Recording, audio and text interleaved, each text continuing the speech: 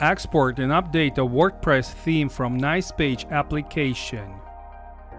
Export a theme only. You can change the theme without replacing your content. For example, you can change the layout of your blog page which you have installed with the theme.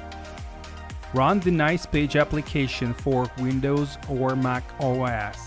Open your working website. Open Theme, Block Template. Change the block preset. Click the export icon in the top bar.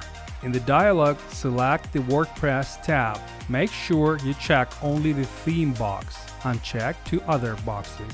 In the exported zip, you will have only the theme changes. Content will stay unchanged. Click the export button to export the Nicepage theme. Import a theme only. Switch to your WordPress administration. Select Appearance, Themes. Select another theme to deactivate your current Nicepage theme. You may delete the old Nicepage theme if not needed. Install and activate your new Nicepage theme. For details, watch the video about the installation of the Nicepage WordPress theme.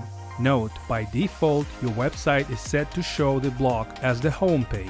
Click WordPress, visit site, refresh your page in the browser to preview your blog changes. Quick update of theme. If you develop a website locally, you can specify the WordPress theme folder on your local computer. In this case, there is no need to deactivate and reinstall the theme.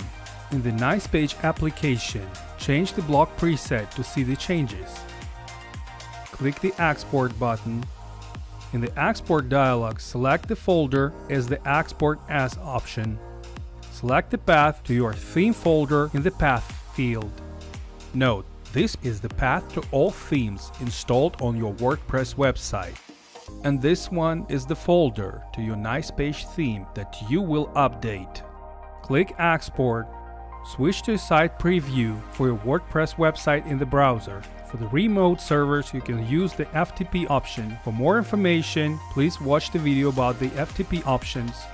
You have learned how to export and update your Nicepage WordPress theme, how to quickly update the Nicepage theme on your local WordPress website.